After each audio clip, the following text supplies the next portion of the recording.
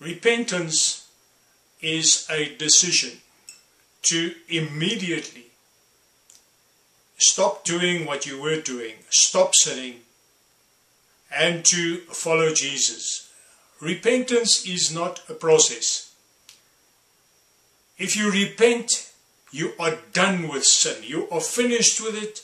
You don't want to do it anymore because you know that the wages of sin is death.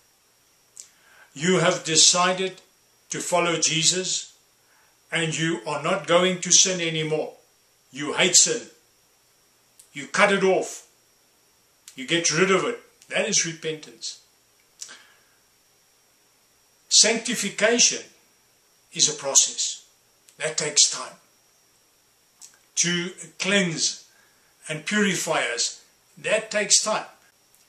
But repentance takes place like a cut-off. You cut it off with a knife.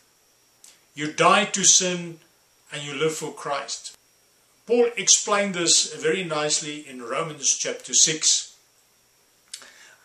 Romans chapter 6 verse 2. How shall we who died to sin still live in it? Or do you not know that all of us who have been baptized into Christ Jesus have been baptized into his death? Therefore, we have been buried with him through baptism into death, in order that as Christ was raised from the dead through the glory of the Father, so we too might walk in newness of life. Through baptism, we bury the old man of sin. He has died to sin. And from that water comes a new man who is regenerated in Christ. That is why a person must repent first before he is baptized. The old man must die. You must put to death the old man of sin. And then you make a public confession that I'm following Jesus. I'm alive for Jesus. I'm not dead in my sins anymore. I am dead to sin, but I am alive for Christ. We read in verse 5, for if we have become united with him in the likeness of his death, certainly we shall also in the likeness of his resurrection. Knowing this, that our self was crucified with him, and that our body of sin might be done away with, that we should no longer be slaves to sin. For he who has died is free from sin. When you repent, you die to sin, and then you are free from sin. You live for Jesus. You come out of that water and you are a new man. You have died to sin and you are alive to Christ. Verse 8. Now if we have died with Christ, we believe that we shall also live with him, knowing that Christ, having been raised from the dead, is never to die again. Death no longer is master over him. For the death that he died to sin, once and for all, but the life that he lives to God.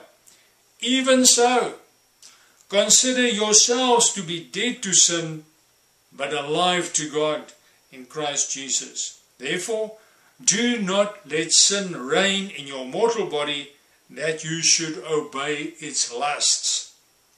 And do not go on presenting the members of your body to sin as instruments of unrighteousness, but present yourselves to God as those alive from the dead, and your members as instruments of righteousness to God.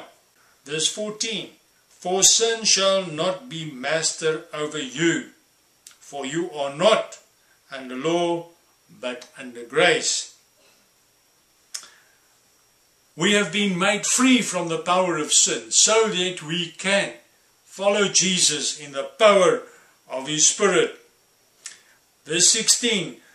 Do you not know that when you present yourselves to someone as a slave for obedience, you are slaves of the one whom you obey, either of sin, resulting in death, or of obedience, resulting in righteousness. But thanks be to God, that though you were slaves of sin, you became obedient from the heart to that form of teaching to which you were committed. And having been freed from sin, you became slaves of righteousness. I'm speaking in human terms because of the weakness of your flesh. For just as you presented your members as slaves to impurity and to lawlessness, resulting in further lawlessness, so now present your members as slaves to righteousness, resulting in sanctification. Sanctification is a process whereby we are cleansed and purified. As we walk with Jesus, we are convicted by the Holy Spirit of areas in our lives that are not pleasing to Him. And the moment that He convicts you, then you stop doing that thing. You don't carry on and go back tomorrow and you've done exactly the same thing. Then you have not repented. When the Holy Spirit identifies that specific thing in your life, you immediately obey. You cut it off. And in that way you are cleansed. You are purified. You are sanctified. That is a process. But repentance is immediate. You decide, I'm going to follow Jesus. I'm not going to do that sin anymore. I obey Jesus. And then the process of cleansing comes after that. But if we go on to the same sin all over again, we have never repented. Then we are just still sinners. A child of God is not a sinner. He walks in holiness. And he is being purified by the Holy Spirit all the time. He walks in obedience to God. The moment he identifies something in his life that is not right, he stops doing it. Because he wants to be pleasing to God. You become holy like he is holy. Without holiness, no man shall see God.